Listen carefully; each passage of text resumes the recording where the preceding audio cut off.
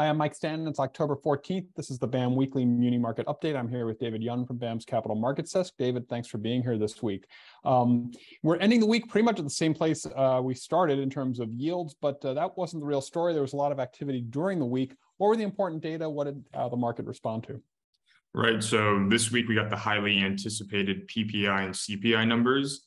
What did that lead to? More volatility, which we've seen all year in the bond and stock market. Both inflation readings came in actually hotter than expected. When we look at kind of what the market is pricing in terms of the next Fed meeting, we're seeing a fourth straight 75 basis point interest rate hike. It's pretty unprecedented, but that's, the word we've been using in the last few years. Following those, PPI and CPI numbers in the Treasury market, we saw kind of high watermarks of 454 on the 2-year, 408 on the 10-year, and 401 on the 30-year. That was, in the beginning of the day before, kind of in the middle of the day, the market started to pull back a little bit and those yields retreated. Similarly, in the stock market, we saw sharp sell-offs in the morning. And again, same story here. Throughout the day, we saw kind of the Dow, S&P, NASDAQ all kind of slowly rally before closing the day, actually 2 to 3% higher on the day. And then, lastly, just covering, Munis, kind of depending on where you look on the scale, we saw 3 to 5 basis point cuts. So again, super volatile day. That was kind of to be expected following the PPI and CPI numbers.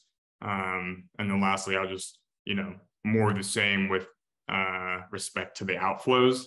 Lipper reported 2.3 billion of weekly outflows this week. And, I think that kind of puts us around 85 billion of outflows year to date. And despite those outflows, the impact of that was moderated a little bit by the fact that the new issue calendar remained very light this week. And in fact, we saw, if you take a look at the ratios of muni yields to treasury yields, they're down a little bit. So even as amidst the volatility, munis been outperforming a little bit, I think, capped by that calendar weakness. But that's going to reverse a little bit next week. The calendar is a little over $8 billion for next week, right? What are you watching? Yeah, so, like you mentioned, we had the holiday week, so we only had a 4-day week. So this week, the supply was only 2.7 billion. As we know, investors have been kind of sitting in cash all year. So maybe they're putting some of that to work now. And, that kind of leads you to these outperformance in the muni treasury ratios. For BAM, we actually wrapped 13 million Serena CUSD #2 Illinois, priced by Bernardi, and a $6 million Gladden Farm CFD in Arizona with Hilltop.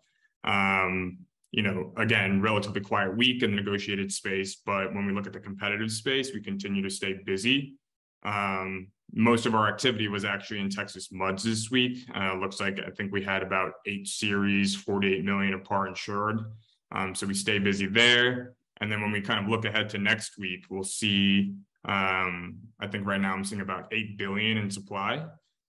Some of the largest deals are about 1.1 billion Connecticut special tax obligation bonds. You have 1.1 billion Mass GO, 800 million Hawaii GO, 580 million New Jersey EDA, and then actually a 512 million Southeastern Pennsylvania Transportation Authority, and that's BAM approved. And as we always get reminded by the analysts over at Municipal Market Analytics, there is a lot of seasonality in the marketplace. Texas MUDs is a good example of that. This is the time of year when they typically come to market with their new issue transactions. And I think our underwriters are hearing that there are a lot of transactions that issuers will try to price between now and the end of the year. So we'll see if that the calendar will have to pick up to remain on the pace for a $400 billion year, but it does seem like that's likely coming in the next couple of weeks. So we'll stay tuned. Thanks for being with us. All right. Thanks, Mike.